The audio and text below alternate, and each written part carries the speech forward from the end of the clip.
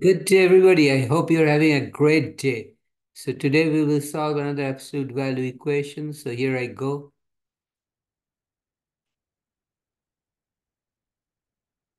Say solve 3 absolute value of 3 minus 2x is equal to absolute value of 3x minus 1.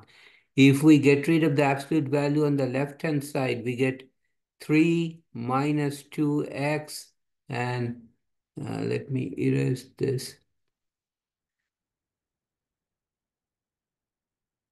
So we get either 3 minus 2x is equal to 3x minus 1 or 3 minus 2x is equal to minus 3x minus 1. Now you ask me why it is minus on the right hand side of the equal to sign, because think about it, if you take the absolute value, the minus sign will disappear and it will become 3x minus 1. So let's solve this equation then. The easy way to do it is to add 1 on both sides. So we get 4 minus 2x equal to 3x. Then add 2x on both sides. So we get plus 2x and minus 2x cancels. 4 is equal to 5x. Now divide by 5 on both sides. We get x. 5 and 5 cancels, is equal to 4 over 5. Now, please do not quit at this point. Please watch this video until the end where I'll give you an important hint and tip. And please subscribe to my channel, Math Science Topia, where I've solved all kinds of algebra problems in the playlist Algebra Problems. So please keep watching till the end of this video. It's not a long video. So what about this right-hand side? So in the right-hand side, we get 3 minus 2x. I distribute the minus sign inside the parentheses.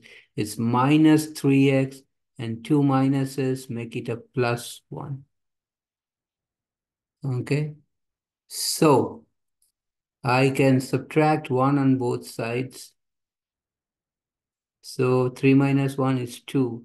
2 minus 2x is equal to 1 minus 1 cancels, and I'm left with minus 3x. Okay. So I can add 2x on both sides now. So 2 is equal to, now minus 3x plus 2x, or like 2 minus 3, I cannot do that, it's 3 minus 2, but I'll keep the negative sign, which is in front of the larger number, minus 1. Now 3 minus 2 is 1, but in algebra, we just write minus 3 plus 2 as minus x, or x is equal to minus 2. Okay, so what is the solution set for this equation? Solution set is